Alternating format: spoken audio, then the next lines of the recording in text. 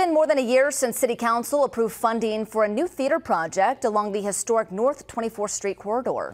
Tonight, our Marlo Lundak reports the project is a few months away from completion, and the arts community can't wait. Since it was built in 1914, the historic F.J. Carey block building on North 24th Street has been home to cleaning businesses, repair shops, and daycares. But most recently, it's been used as a theater through the Union for Contemporary Arts. It was kind of a magical space. Like, a lot of people walk in and be like, you make theater in here? But the 700 square foot room wasn't really built for theater performances. Denise Chapman is the producing artistic director of theater for the Union. In Chicago language, we would probably call it a storefront theater. We had a small space that we were able to sort of create a theater in, but it was never a proper theater.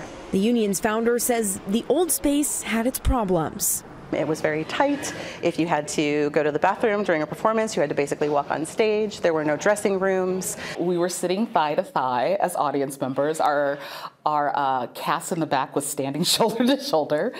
When the building was purchased from the city several years ago, transforming the space to a dedicated theater was a top priority. All of the work that we do is focused on plays that are written by contemporary Black playwrights to create a space of beauty, to hold those beautiful stories, and to shine on the incredible talent that is held in the performing arts community of North Omaha is huge. This fall, the building will be finished and renamed to the Shirley Tyree Theater. Chapman says it's more than just a new building for the actors and artists who use it. To have someone see your work and to see you and say, you are valuable and we want to make this investment in you is a big thing.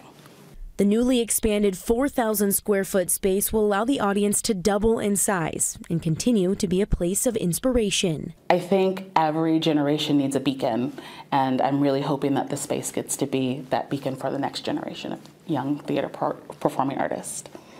On your side in North Omaha, Marlo Lundak, 6 News. The Union for Contemporary Arts will announce their show lineup in the next couple of weeks and expects to begin performances in the new year.